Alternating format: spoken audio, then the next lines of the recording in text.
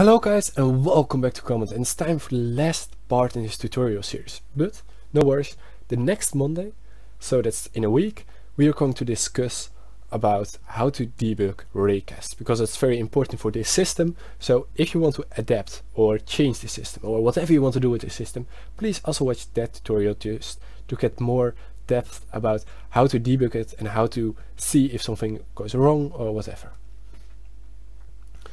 Also, I got a cold, so if my voice is a little bit funny, or if I'm sniffing a lot, you know why it is. I will edit out all the sniffing, but maybe I will forget something. About today, we are going to see if you are standing on this plateau and you're jumping off, or actually walking off, you need to hang on this edge. So that's what we're going to do. And we're going to do that by creating a new function. It's almost at the end of the script, and we do that, by the way, at the end of the script just for that you can very easily see what's happening, and very easily find all the functions, because it's a logic order, but you can put whatever you want. So here we're going to use raycast hit 2, because we need to use it, because what we are going to do, raycast hit 2. What we are going to do is first we're going to check if you are currently, or if there is any air in front of you. So if you walk forward, will you just walk into a well inside the air, actually just fall off the edge. If you're going to do it, so we need to find the place of the area of the plateau, because if you remember out how this algorithm works, is that it will first find out what is the position here of this of a place where the slope is, well, not too high, and where there is a plateau. So for example, if you are now walking forward, it will just first, it did find out that here's a plateau, then only after that it will find out the actual edge. Also, for all people who are having a problem, just very quick in between, if you have the problem that when you're jumping off and it will just directly go on again, like something like this, I don't know how it exactly look like, but that is because the fall hand offset, the horizontal offset or the vertical offset is a little bit too high. So you just need to make it a little bit, just need to change it, or the hand transposition, you need to change that. It's just something that you need to do with trial and error and just find out what the perfect values are. I cannot help you with that. I just gave you the values that are perfect for my situations, but your situation can be a little bit different because you are using different values inside your whole project. About here, we're going to have a vector3.direction, and that's going to be a transform.forward minus, so you're going down, transform.up divided by .8 units. Then here we are going to create that physics raycast, and it's going to check if you are not seeing or if there's not any ground in front of you, in front of your feet. So physics dot raycast, and here it's going to be a transform.position plus the transform.rotation, of course, multiplied by the raycast position. Alright, so now you're probably thinking, why not using the hand transposition? You know, that's what's the thing we always were using. But that's very weird to calculate with that, because you don't need to find out where your hands are, but where your feet are. Also, you don't want to use it from your feet, because you will always hit something. You want it to be in front of you and not exactly beneath you. So that's why we're moving it a little bit up, at the same position where you will check if there's a wall in front of you, if you still remember that. And just see if you are hitting something in front of you, the floor. Then we also need the direction and the length of 1.6. I think I deleted it. raycast position. So this is the way to check it. But what if you're jumping? If you're at the moment you're jumping, you are currently just before it will see that you are not walking anymore, because this function will only be called when you are jumping. But what if you're just at the moment you press the button jump, so then you are already a little bit more up, and it means that it will just maybe doesn't hit the ground, and it means that it would think, oh, we can hang here. So we need to make sure that you aren't using jump. And use here get button, because if you're just pressing it down, we also don't want to use this.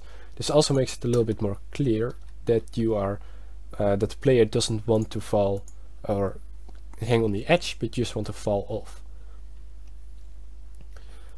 Also change the direction. That's something you need to do with trial and error. If you're using slopes in your game and you want to walk, that you can walk off there, you just need to find out what the perfect value here is, the perfect direction.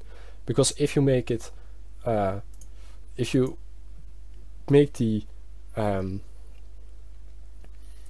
direction too horizontal and don't use like the vertical output like we're using here, but if you're just making it too horizontal, it will think that the that it isn't, that you're currently not on the ground and you cannot stand on the ground. Well, the slope is perfect to walk on.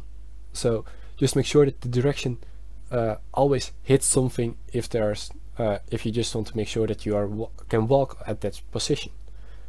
If this makes sense, I hope so. Otherwise, just watch next Monday and I will explain it a little bit more about this. We're going to set the current sort towards climbing sort dot climbing checking for climb start.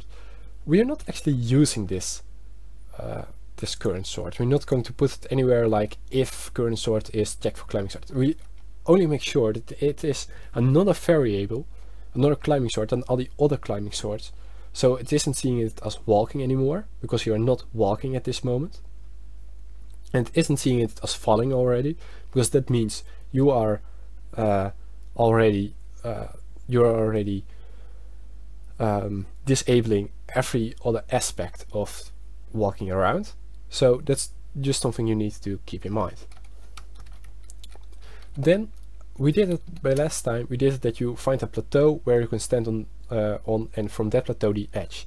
That's exactly the same what we are going to do. And of course the plateau where we can currently hang on, the edge, is from the plateau where you are currently standing on. So physics.raycast, we can just start at the transform.position, make sure it's plus a new factor 3 from 0, 1.1 and 0, so we make sure that it's a little bit higher. And we do this because if you start at the feet, it will sometimes not hit the object beneath you, because your feet are a little bit below the earth sometimes. You know, sometimes it will get a little bit messed up, and we just want to make sure that you always hit that object, the plateau where you are standing on. Of course it will go down, and of course the output is hit 2, and we've got a length 1.6, so we make sure that we always hit something. That's very important. And spot layers, because you don't want to check everything.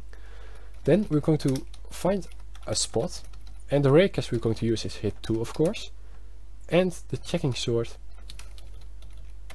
is falling. Now the last thing we need to do is actually call this function somewhere, because we don't call it anywhere, so it won't work currently.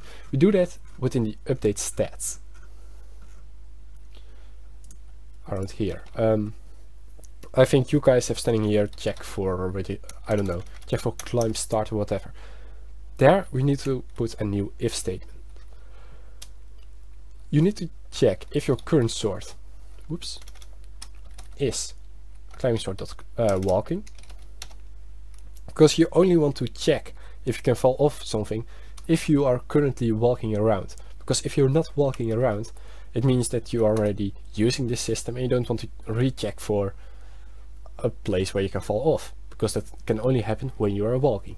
something very logic, I think. Then we've got the input.get axis, horizontal and vertical. And this isn't only vertical, even though you should think that when you're walking forward, you're only using the W key.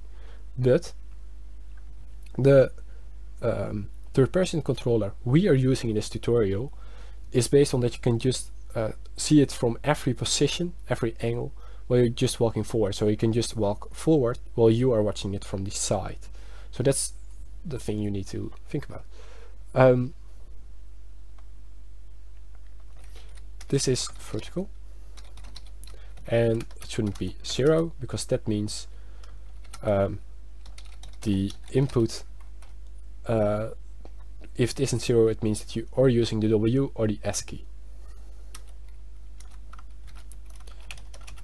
And this is horizontal, and this also isn't 0. Then you're checking for climb start.